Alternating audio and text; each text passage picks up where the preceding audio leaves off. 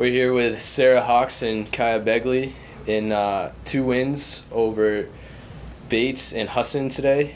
Now, in the first game against Bates, you guys kind of started off a little slow, lost the first match, and then the second 2 games were really close, but then you came back in the 4th set and, won with a good amount. Talk about that match a little bit, how you guys kind of were able to come alive and do better as the game went on.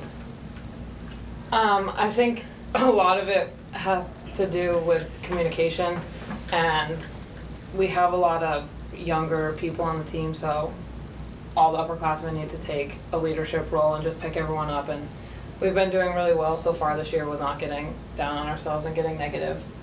So I think that helped a lot. Even though we lost, we still came back and came out with 3 wins right away. Yeah, and it was more of a revenge thing. After we lost one, we knew we could beat them, so we came out even harder and just did our thing.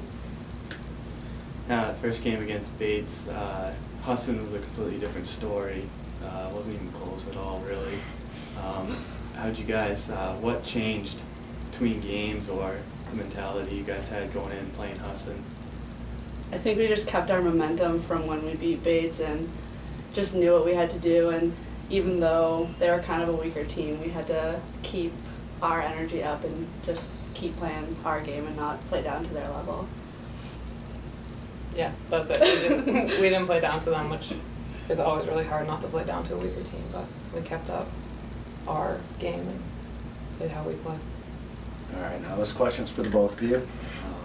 Kiah, you can answer first. You guys have won the last couple autumn tournaments, and so what is your mindset going into, what is your attitude going into this year? Is it more of a defend the turf kind of thing, defend the championship, or is it just like any other match? I think it's kind of both. We kind of look at every match as obviously winning, but we always have this tournament every year and we always come out on top, so I guess, yeah, it is more of a defensive thing. Like it's our title, so we kind of have to get it again.